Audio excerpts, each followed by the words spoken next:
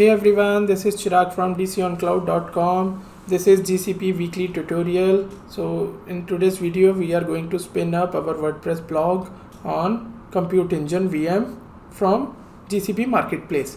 So I am already logged into my GCP account and I selected my project, and we are going to search for WordPress. From the search bar you will be able to see the results. So couple of these are offered from the third party, couple are from Google directly, so you can search it from here or you can go to Marketplace. I found that in the Compute Engine console itself, now we can see the Marketplace offering directly from here, as well as with this new UI experience, so we can search it directly from here. So depend upon when you are going to watch this video, this may be changed, but make sure you are going to spin it from the Marketplace, because we are not going to install anything manually.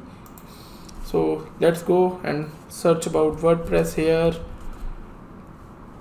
And again, as I mentioned, that these are the third party offering and which may come with some extra cost, so make sure you select the offering which is by Google only. So here you can see WordPress multi-site. If your requirement is to set up multi-site WordPress, you can select it here, or we will go with the WordPress.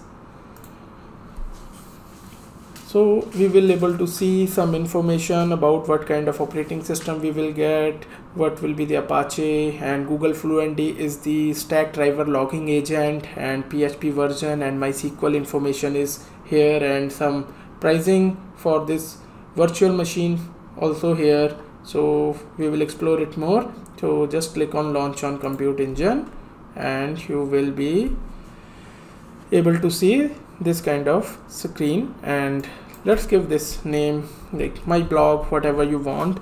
Important thing here is to choose the zone, because WordPress can run on a very small machine which is having maybe, let's say, half gigabyte of RAM. And one important thing to know that Google is offering one VM free forever, which is having around 600 MB of RAM, and it is only available in US region, and you will get 30 GB of hard disk free forever. So if you know that your blog need that much amount of computing power, so good to go to run this free forever. So we will select that. Okay, we will go with the US Central 1C. Again, you can select the nearest region you want if you don't prefer to go with that free tier VM. So I'm going to spin it up in free tier 1, which is F1 micro, and here I'm going to add some random mail, let's say some Chirag @ some example.com. and here again the important part, whether you want to install phpMyAdmin by default or not, select or unselect depend upon the requirement. I am going to select it. And here is the boot disk. Make sure you will go with the persistent disk, because SSD will be expensive and also not come under free tier, so we will go with this persistent disk.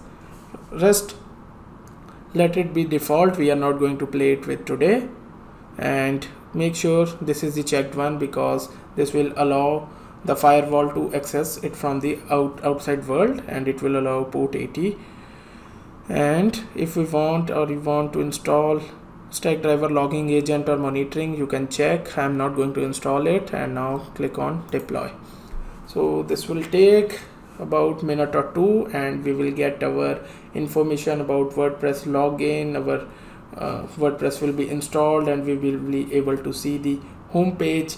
So underneath, this is using the deployment manager, and all these things are Python templates, which is going to build our application infrastructure. And here we are able to see that this temporary MySQL password is there, or WordPress password is there, and some information about our this Compute Engine VM on which our WordPress is running. So let's wait for a few more seconds. We will be able to see our URL or IP address from which we will be able to access.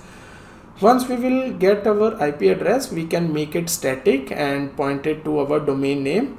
So again, depend upon like how you want to work on that. If you want to just play for the development purpose, having a IP is also okay. If you want to point it with the domain name, then you need to do it that by pointing this IP with the attaching this IP with the domain name. So we got all of our information. So let's click and see that